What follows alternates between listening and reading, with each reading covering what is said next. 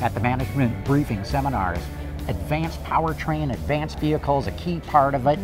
We're talking with Pam Fletcher right now, the chief engineer for all electrified vehicles at General Motors. And even though we have the Bolt EV behind us, I know you guys aren't talking that much about it. Let's get into the details of the Volt. You've got quite a bit more range than you had before, but let's just pretend for the moment I own a current Volt. Why should I come back and buy the new one? You probably love your current Volt, but you're going to love the second generation car. Truly better on every measure. And so, you know, our philosophy with the second generation car, our recipe for it was derived exactly from our owners.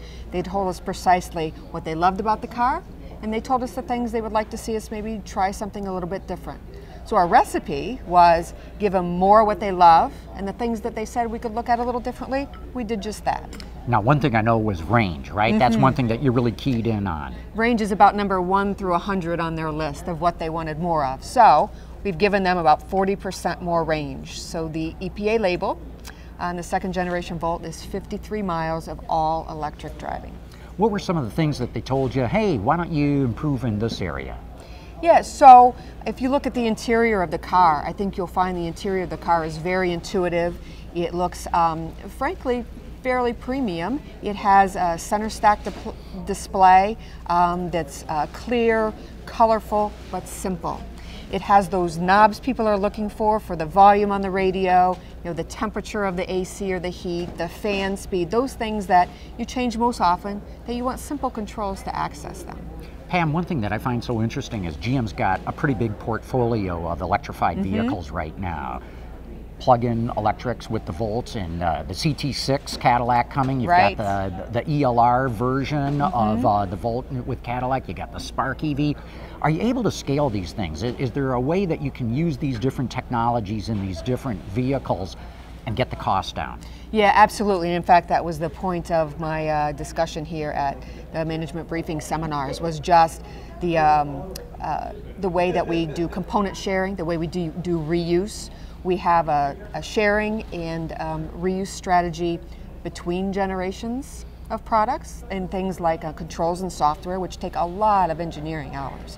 And then within generations, we share many, many things, some inside the propulsion system and some outside. For instance, regenerative braking, our HVAC, heating, ventilating, and air conditioning systems, and thermal management, the human-machine interfaces for all the electrification-specific screens and displays. So, and then within the propulsion system, a terrific story.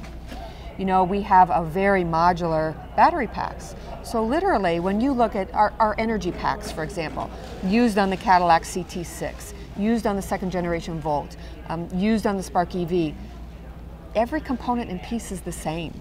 But we're able to rearrange them.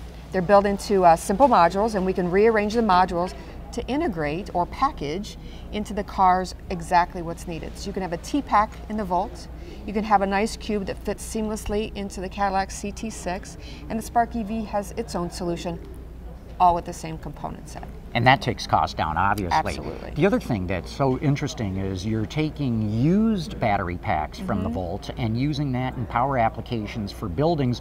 What's the potential? I know you're doing it within GM, but could you go outside too? Is there a market case? Because what I'm getting at is, boy, if these batteries can be used by others, it would seem to be another way to take the cost down.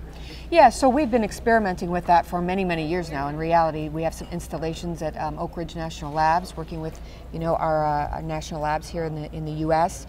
We have installations on GM facilities, like we now supply the backup battery power for the Milford IT Center with an array of used Volt packs. So we continue to work internally. We work with outside suppliers, people in the electric industry, the electric utility equipment industry, to really continue to hone and refine that. So very possible, exists today, and I think we'll just continue to see what the opportunities are to really make use of those packs in the public space. Well, I hope it really pays off and that actually works, because that could be a whole new way of taking battery costs down.